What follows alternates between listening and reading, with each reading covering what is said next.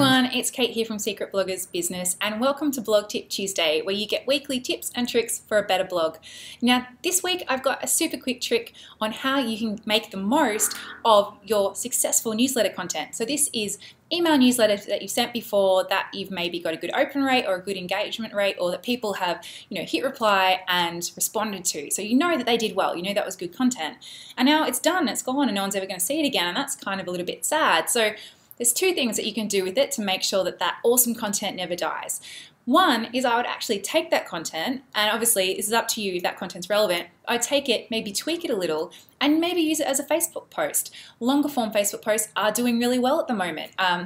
You might even do it just as a pure way of getting engagement. People love reading a story, particularly if you're not then trying to get something out of them. So I do this on a Sunday. I have a regular post, which is normally a longer, more sharing a personal story type of thing. So using newsletter content, which is also kind of normally in that similar form, well it is for me anyway, it just makes sense. So all you have to do is go copy paste a few tweaks, pop it in, and boom, you've got an awesome Facebook post that's going to get tons of engagement. You can of course also use that newsletter again in your nurture sequence. So if you've got a nurture sequence set up for when new subscribers sign up, I would normally really highly recommend that people try and add in their best ever emails into that sequence. Again, obviously you might have to tweak it to make sure it makes sense all year round, but you already know that that newsletter did well, so why not reuse it? It seems a shame to waste it if you ask me.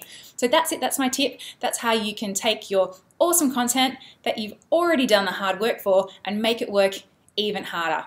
If you've got any other tips around this, pop them below. I'd love to hear them. If you like this video, then please share it, or please come and subscribe over at our YouTube channel at or head to secretbloggersbusiness.com for more tips, more blogging info. We've got oodles of great stuff over there, as well as quite a few freebies which will really help take your blogging to the next level. So come on over and check it out, and I'll see you all next week for more Blog Tip Tuesday. Bye!